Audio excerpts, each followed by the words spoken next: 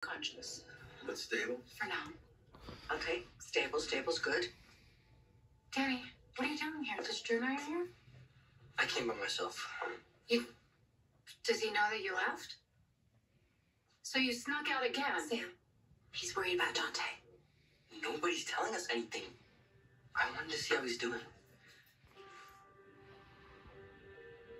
Thank you. Yeah, of course.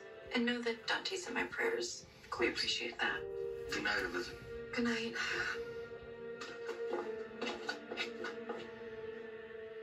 I am sorry you feel out of the loop. It's just that we really don't know anything right now.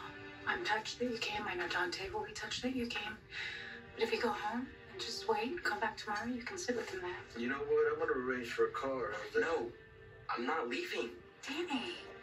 Sorry. No, thank you. So you want to stay here? Yes. So would it be all right if Danny stayed with me here and I will take him home? Because I could use the company. I don't think you understand how. Okay.